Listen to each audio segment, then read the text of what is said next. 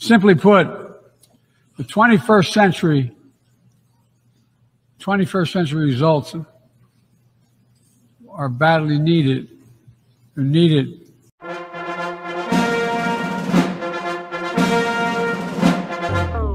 Now, we need to evolve our institutions and drive creative new partnerships. Now, we need to work together with China on issues where progress hinges on our common efforts.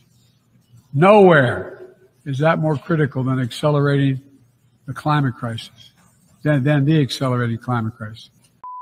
For one day, my administration, the United States, has treated this crisis as an existential threat from the moment we took office. For one day.